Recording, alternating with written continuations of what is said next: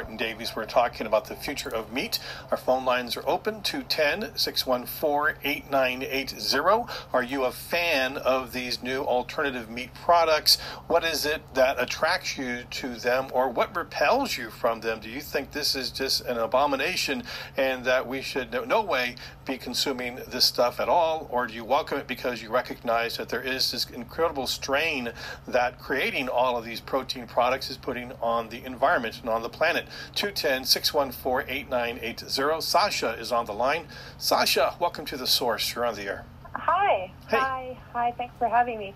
I'm calling in just as a 25-year vegan and also a nutritionist and bodybuilder. And one question that comes up a lot of the time for people is, is this healthier? And you hear a lot of people say, oh, but it's processed, whatever. And I have to say I agree.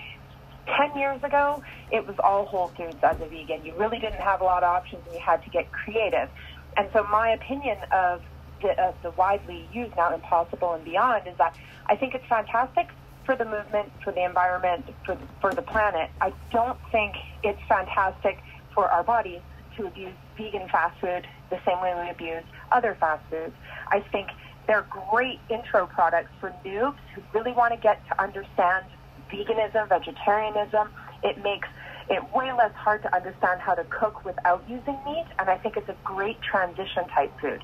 I also think that, coconut oil versus animal fat in human blood, there's obvious scientific studies behind how that looks, but I still think that we need to eat more plants. And so while I'm super happy to see more products being widely used, it's just, like some other callers have said, organics are always going to be better. Food without hormones, are always going to be better. And processed food isn't the answer forever, right, but it's a great transition. Sasha, thank you for calling in with that. Laura.